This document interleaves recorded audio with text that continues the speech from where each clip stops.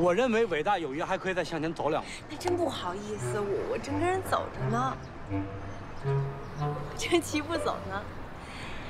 成功人士，优雅的艺术家，国外回来的浪漫，老给我意外惊喜，特别懂得欣赏我。我就是他的缪斯。你知道什么叫缪斯吗？什么叫缪斯啊？缪斯就是女神，我就是她创作的源泉，一幅画卖好几10万呢。哎，师傅，找您85块钱，还有那个收据。完事儿了吗？完了，完事儿了，那边去。装什么装？你什么态度？你什么态度？你能不能别在我单位门口嚷嚷啊？那个齐步走了是吧？是不是还打算踢正步啊？国庆检阅吧。那我就祝你家庭幸福美满，孩子健康茁壮的成长。不是我跟谁呀？我跟谁？哎，小丽，哎，刚才那人呢？洗手间。哦。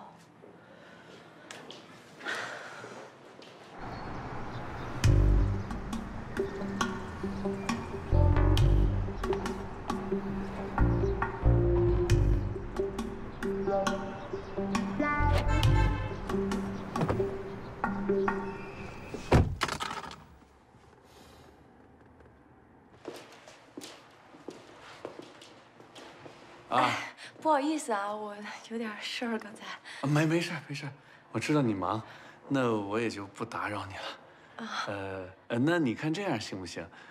晚上如果你方便的话，我请你吃顿便饭。要不然我请你吧，我请你。我其实心里真的一直都挺不好意思，想跟你道歉。还有你那花儿，我谢谢你。你这太见外了，谁请谁不重要。那你点地方。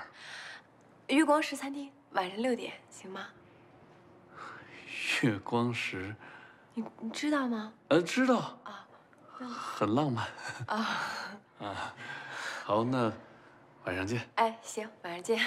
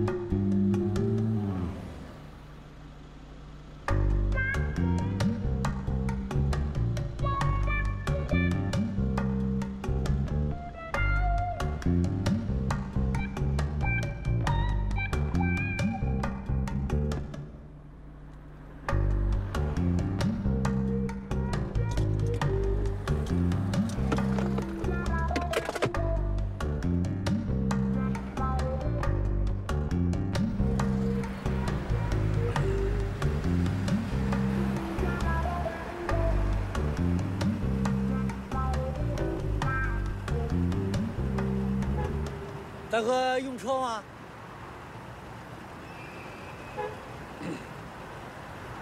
朝阳东路多少钱啊40。刚才一15我都没走，你走吧。不是，那车跟车可不一样。那您开个价。10块，能走就走，不走我等公交了，马上来。我再加5块怎么样？你看，你走吧。嘿，大哥您可真诚您。啊，得，就10块，那上车。10块真走啊？真走，上车。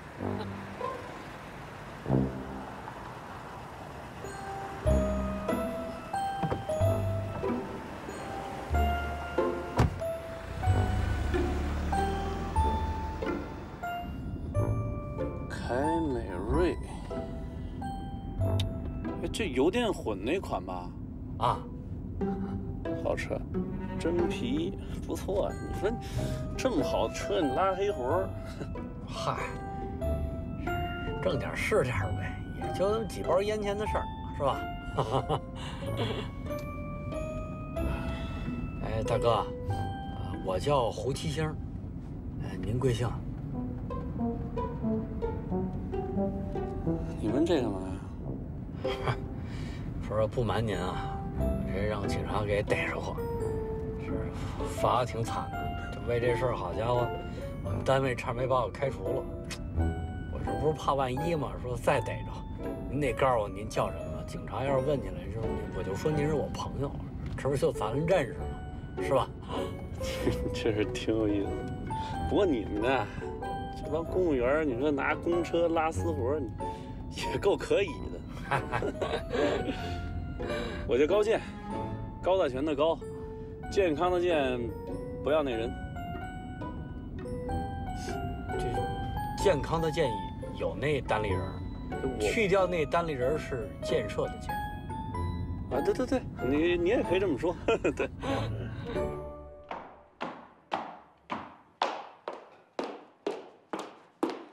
哎，小丽，那个许广美那婚纱早就到了，你给她打一电话，她赶快取走吧。我上午刚给他打过电话，他说他在外地呢，得过2天过来拿。哦，行，知道了。好。那高大哥，您是干什么职业的？我画家。哦，是吗？您画什么画？油画。嘿，我不瞒您啊，我也画过油画，画了4、5年呢。但是后来我们那老师啊，说我这画也白画，没那天赋。我这就单位领导开车，这辈子也就这样，不像您，是吧？您这肯定是世家，是吧？没有，没干这行呢。不是您别逗我跟您说，画油画这个呀，要想能出来，这肯定都是世家。您父亲肯定是一大油画家，是不是？哎呦喂，哥们儿，你太是把这画神化了，就没那么多虚的。我跟你说，你肯定是被你那老师忽悠了。什么大画家，什么没天赋？我跟你说，天赋只是一方面。你喜欢就去画，哎，你去做去啊，半路出家的多的是，不一定。不是，但是你要家里是干这个，你这不更容易这就出来吗？我怎么跟你说这事儿？我这么跟你说吧，我画画之前，你知道我干什么吗？您是干什么的？我也是干这个，开车的。所以说嘛，大哥，您别逗了，我逗你干嘛呀？我告诉你，我打高中毕业之后我就开车，后来我是有一个劳务输出机会，我到澳洲，我继续开车呀。啊，到国外开车去。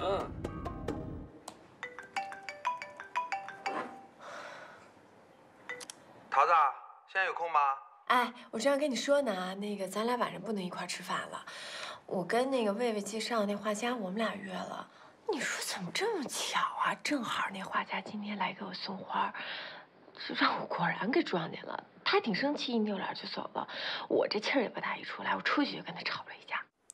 哎，你不觉得吵了一架正好就是心虚的表现吗？我怎么感觉你就像一个被老公发现在跟别的帅哥约会的女人呀？哎，什么呀？我有什么可心虚的？我心虚得着吗？我一生气我就顺嘴说了，说我有男朋友了。哎，他更生气了。你说这都什么情况啊？什么意思？能有什么意思？人对你有意思呗。哎，人家看见你跟男的给送一大束花，彻底受刺激了。他有什么可刺激的呀？他自己都要跟别人结婚了。哎，他那前女友上你们那店取婚纱了吗？婚纱倒是做好了，但是没来取呢。所以我就觉得这事儿特奇怪。你说果然跟他那前女友是不是出问题了呀？或者说，他们之间根本都没什么事儿？哎呦，你真能发挥你的想象力啊！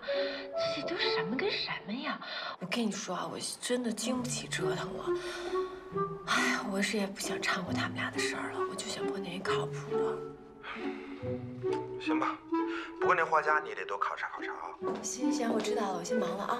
行，好，拜拜啊。好，拜拜。哎，店长，你这个我修一下。那年我是去澳洲的第3年吧，还是第4年？我从墨尔本出来，刚出城，一哥们儿，哎，抱着一大花夹子，那儿搭车，我也挺无聊的，说上来呗，哎，跟聊挺好，知道他是画家。哥们儿到了休息站还请我吃饭，我说哎，我说那我能欣赏一下您的这个大作吗？啊，他说好啊，我夸一看。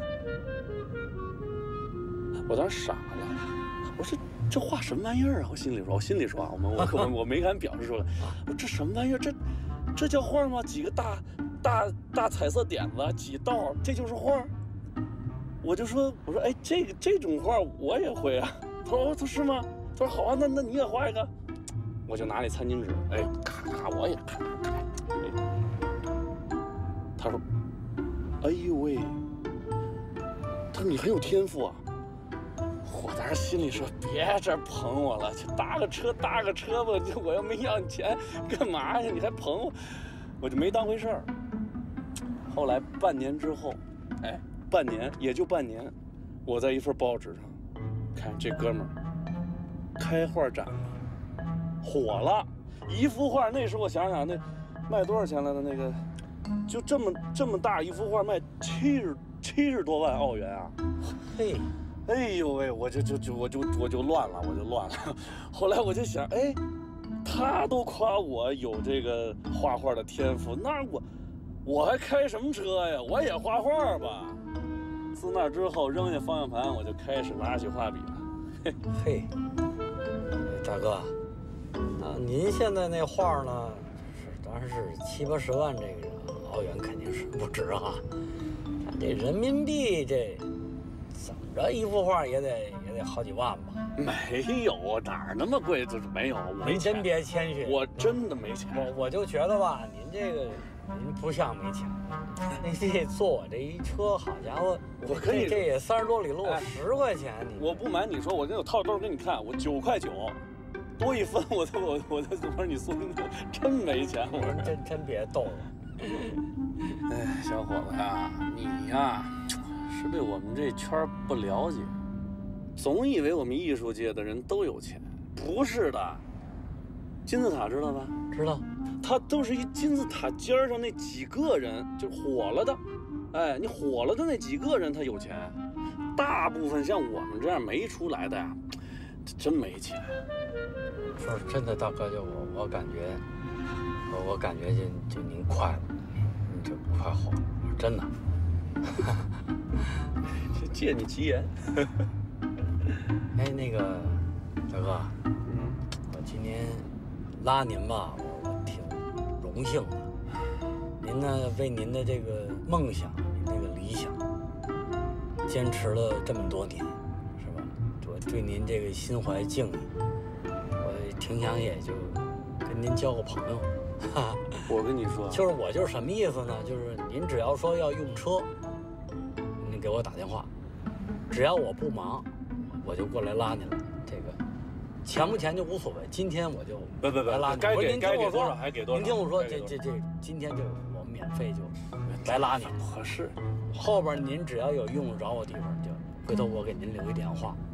我呢就是对您这儿有一个小小的请求，就是您回头要是成事儿了、出名了，办大画展，给我张票，就是请我过去看看去就行。这都不是事儿。我跟你说，小伙子，就冲你这颗热爱艺术的心，哎，这朋友咱俩交定了。哎，大哥，您结婚了吗？没有，我们这行啊，结婚都晚，有的还不结，因为有时候我们搞创作是需要空间的。哎，你一结婚就受束缚。就是找刺激是吧？哎，你也可以这么理解，对。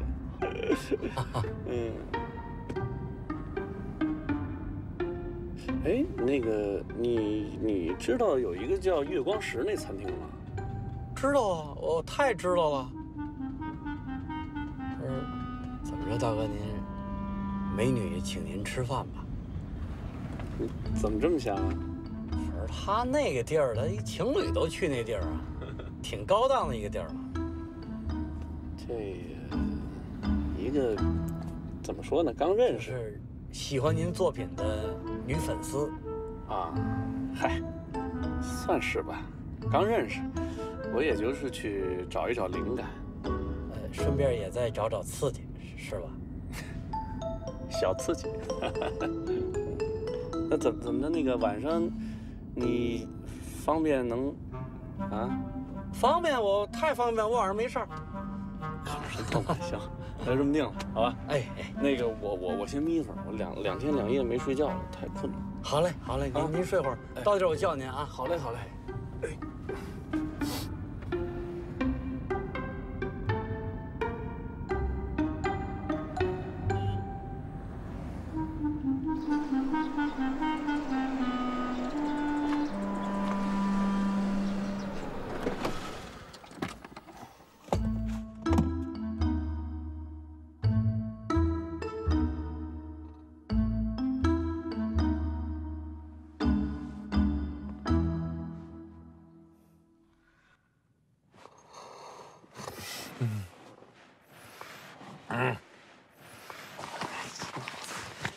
哎，就少1毛，9块9啊！不是，大哥，我不瞒您啊，我这给我们经理开车，我这每月也4、5千的，不差这点钱。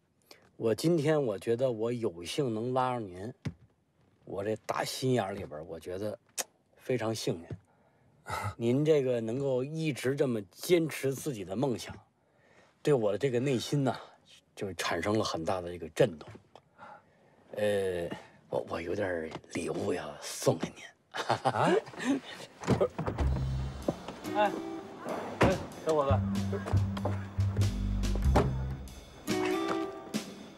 哎呦，你这什么意思啊？你这，我正好我这个后备箱有这么1箱这个好奶茶，小意思。你太客气了，这不能要，不能。您别跟我客气，我就是诚心诚意的想跟您交朋友。是我知道，咱朋友咱交定了，咱这不能收，这就是我一点心意。您无论如何，咱把它收下。行，那我拿2瓶，我拿。不是这哪有拿2瓶的？要拿您就把这1箱都拿。行，好，不是，那时候我帮你。那不，您听我自己帮。您听我说，就您这双手，那是拿画笔，那是搞艺术的手，这种糙活我来。不是，嗨，没电梯，7楼呢。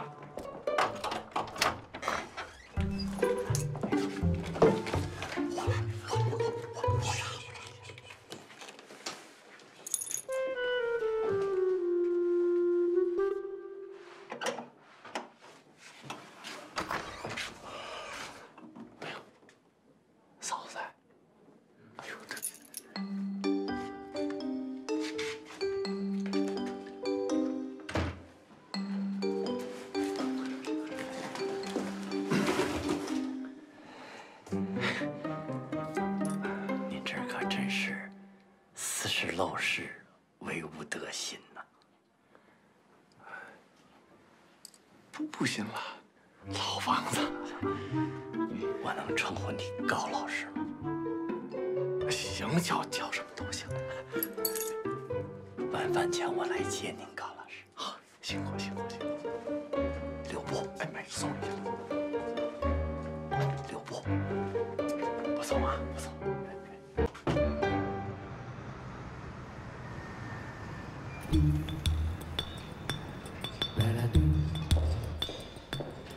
你好，欢迎光临，请问您几位？哎，你帮我查一下，就是今天晚上是不是有一个叫杨桃杨小姐订的位置？小姐，好，我帮你查一下，你稍等。哦，对，杨小姐确实在这有定位。啊，你帮我看看那个距离杨小姐就最近的还有位置吗？哦，刚巧有一个。哎，你帮我定下来，那是2人位是吧？嗯，对对对。哎，好，你帮我定下来，帮我定下来。好的。哎，哥。哥今儿生日是吧？啊，哥祝你生日快乐！谢谢哥。晚上你们俩到月光石吃饭，哥把座给你们定了，真的。到那儿呢，想吃什么就吃什么，哥买单，好不好？谢谢哥，真好，谢谢哥。但是，就是捎带脚，帮哥办件大事儿。哎呀，累死我了！哎，我让你给我买那面膜呢。这儿呢。哎呀，你说现在岁数大了不服老真不行，稍微一熬夜，压力一大，皮肤问题全都来了。是这个吧？哎呀，给你八卦一下。你跟那画家见面，他开什么车呀？哟，我还真没注意。这都不注意？我跟你说，你跟他第一次见面，你真的应该让他订餐厅。一个男人，我跟你说，订什么餐厅、点什么菜，你真的能够看出来他的个性啊、品味，还有实力和财力。那他住哪？哎呀，我没打听。哎呀，不是，说实话，我是这么想的。虽然我在果然面前说什么啊，这画家一幅画卖好几十万什么的，但我还真的挺害怕说他是那种什么成功人士的，家里有大豪宅，什么保姆管家一堆，然后那个带游泳池，家里有露台，有那个什么，有那个电梯那种，再开一巨豪华的一车。他真那样的话，我真不知道怎么跟他相处。你想那生活跟我的生活距离多远呢？我是希望还是找一个人吧，就是普通人，跟我一样，然后实实在在的最重要。你还真别想太多了，我跟你说，画家吧，那是分2级的。2极化特别严重，要么就特有钱，我跟你说，一幅画就跟你说的卖几十万、几百万，那几千万都有；要么就特穷，你跟那画家村，一天只吃1碗方便面的，我跟你说多的是。哎呦，那他不至于，你想那束花也不便宜呢。那你总不能因为一束玫瑰花你就动心了？哎呦，我没到这程度呀，只不过接触了2次，我觉得这人还行，我还愿意再往下跟他接触看看而已。那你待会儿准备穿什么呀？我就穿我平时的衣服，就轻轻松松、实实在在的就行了。桃子，咱就真的彻底不考虑过呀？你不得不提这个人嘛。行，哎呦，哎，有你这样的吗？来你们家做客，连口喝的都没有。我最近都喝这个，你喝吗？你魔鬼身材、天使面庞的，你喝什么减肥茶呀？虽然你在夸我挺开心的，但我不得不说一句，你以为我对自己的要求像你那么低呀？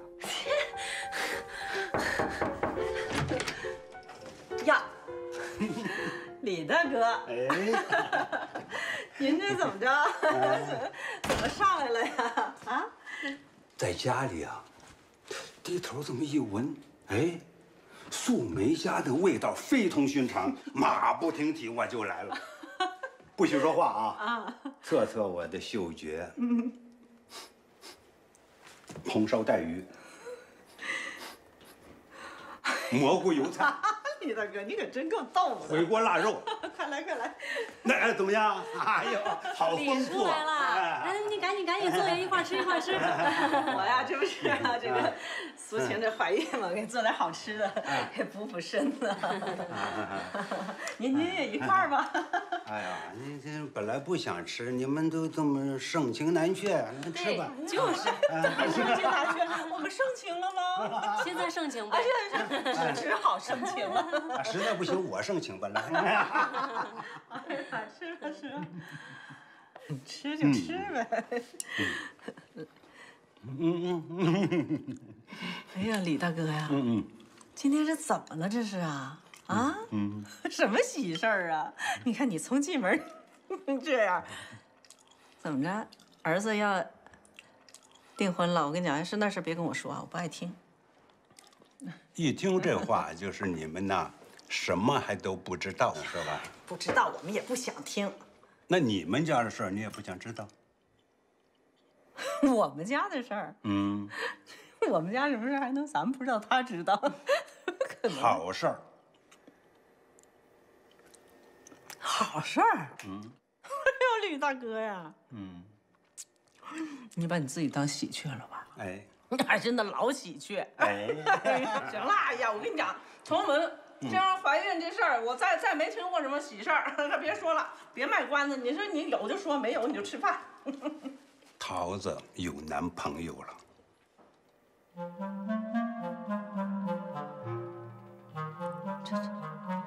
这什么时候的事儿啊？刚刚，准确的讲，现在正在发生着。可能，哪有这么快啊？有些事物它就是这样的，来的那快，叫你吓一跳，你信不信？是谁介绍的？什么人呢？是这样，李逵跟我说呀，魏魏给桃子介绍了个对象。哎呀，这种事儿多了，我给介绍呢，天天介绍，那有成的吗？行了，那我跟你讲，根本不叫什么谈男朋友。你打住！你介绍的那些，是不是见一次就没下文了？这个不然呢，人家建立上关系了，第二次见面了，这是。再准确的说，这个点儿俩人约着正在吃饭。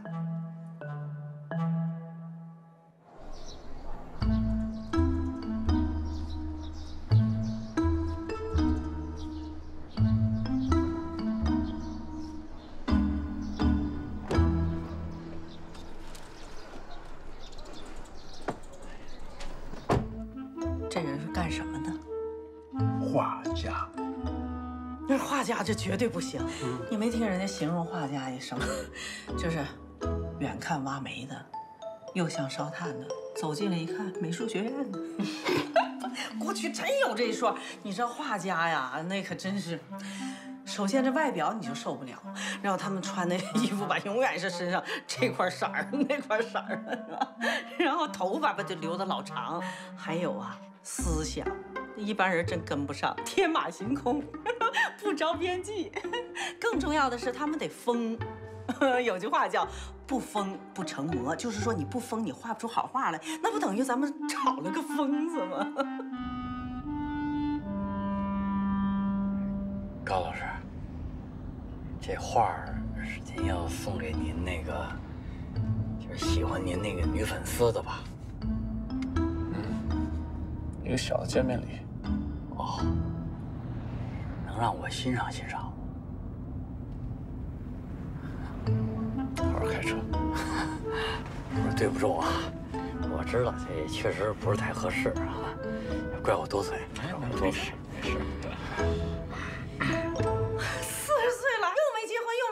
长得这么帅，这太不靠谱了，这也。哎，这个40岁和30几岁有多大区别吗？我跟你说，李大哥，你真是不懂了。咱宁可哈，他正常的谈恋爱、结婚，他生孩子，他哪怕离婚了，他是怎么着呢？他都不能说40岁了，他还没找个人儿，还没对谁负责过。这人，我跟你讲，你绝对这不能要，这太可怕了。那个高老师，我这一送您回家，我这才发现您这是寄住在朋友家里边，就没想到您这个生活上啊这么清苦。其实我能不能再问您点私人问题啊？您既然这个生活这么清苦，那要是交了女朋友了，那总不能带着女朋友就借住在朋友家里吧？啊？我们有地方住啊。我有女朋友的时候，基本都住女朋友家。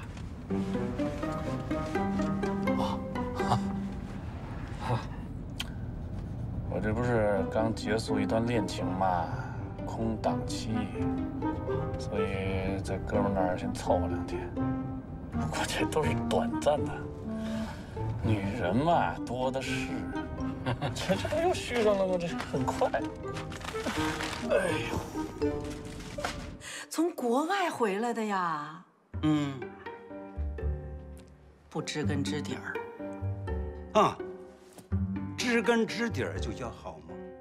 有的，青梅竹马两小无猜一结合，分道扬镳了。你说像苏青、像徐静凤这么好的孩子，有几个照样是凤毛麟角，妹子。李大哥，你确认的说是桃子跟他正处着呢，就是他们现在确实是正在进行时吗？千真万确。现在这帮这个小白领都挺物质的。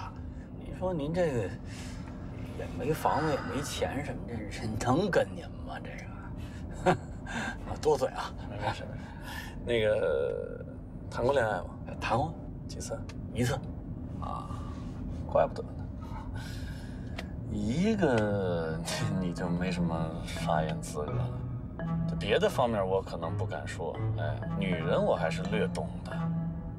那您说说，就女人呐，她一旦有了一点小成绩之后，她都很小资，哎，她吧都热爱文艺，觉得能跟我这样的搞艺术的人交往，那是一件上层次的事情。你说逗不逗？特傻，你说这帮人是忒傻，特傻。哎，这是一类啊，这只是其中一类。还有一种女人，哎，也特别典型。就像我待会儿要见这女人啊，多年缺乏爱情滋润，哎，想结婚，想稳定，想要孩子。这种女人往往自视清高，哎，觉得什么都见过，什么都 hold 得住，其实都是瞎掰。最好对付的就是这类人，哎，你就顺着她来，哎，她愿意听什么你就说什么。顺着他说，最后你就告诉他，我想跟你结婚。哎呦呦呦呦呦，立马他就彻底乱了，他就会觉得你是上天派来的，这一切都是缘分的安排。他到那个时候连命都肯交给你，知道吗？喷，懂吗？喷，懂，哎，懂，喷，就跟他喷，哎，多喷，你喷几次之后。就轮到他扑你了。那我告诉你，哎，刚开始他扑你的时候，千万别同意，绷着，继续让他扑，一定让他扑，生扑。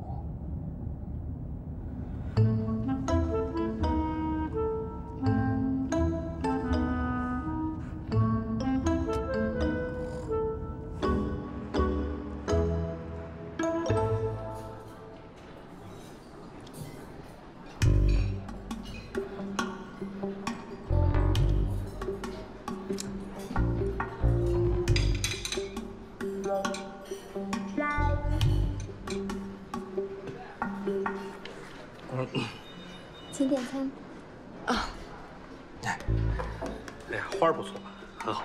老公，我点啦。媳妇儿，我跟你讲，今天随便点。生日快乐。来个手撕剥笋，嘴鸭。好。再来一个沙拉，黄瓜卷。高老师到了。啊，谢谢小胡啊。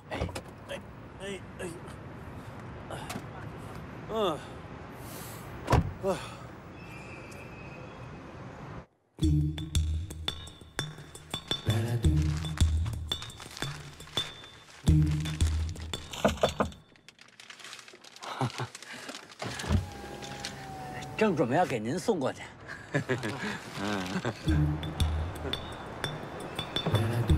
高老师，我在这等您啊。啊，辛苦辛苦。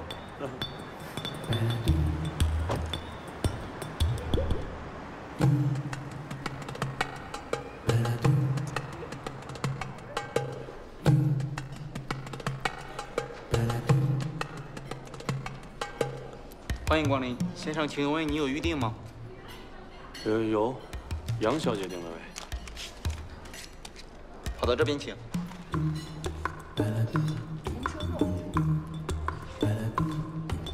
您请坐。这儿啊。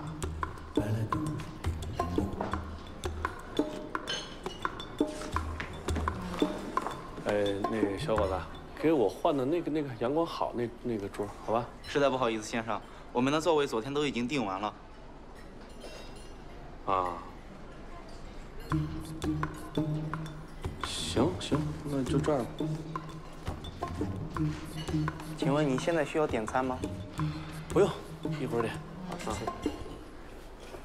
哎，对了，给我来杯温水。好的。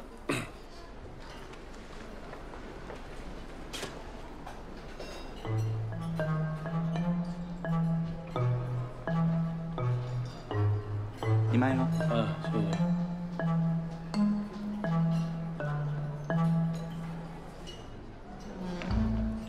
帅，太帅，帅呆了！看那两条胡子留的，简直太帅。真的，你选择我是对的。哎，嘛呀？别挡着我呀！帅呆了！飘，你看谁呢？我看他呢。这有什么可帅的呀？就那脑袋，你跟鸡窝似的，跟咱对面卖瓜子的王姐似的，好什么呀？跟老太太是不男不女的似的。反正比你帅。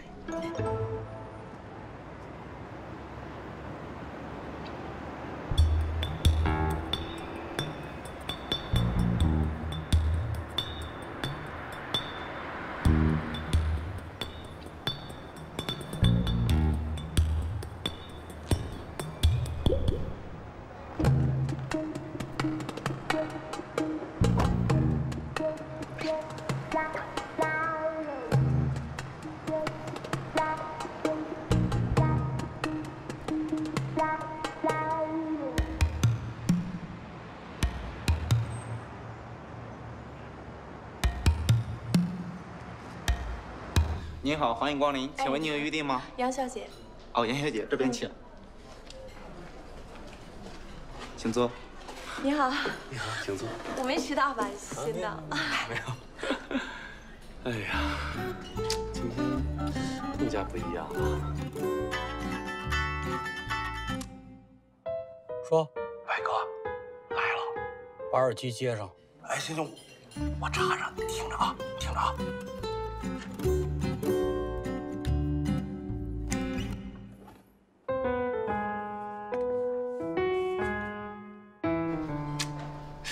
你知道吗？啊，你肯定不知道。谢谢。不用客气，谢谢。就是你不一样。啊？不一样。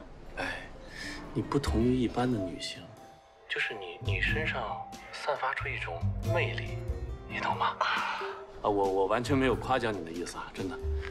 因为你也知道我在我们这个圈儿也这么多年了。也算是见多识广，但是像你这样的女性，我说实话还是头一次见到。真的，你不仅漂亮啊，可是由内而外，从骨子里散发出一种那种吸引力。你知道我看到你，我就会鸡皮疙瘩。你这不是会起鸡皮疙瘩吗？啊，没有，我是真的非常认真的在说这个事儿。你，哎，太有魅力了。谢谢。啊，对了，你看，这个是我的一个着作，送给你。谢谢。回去再看。好，谢谢。点菜吧。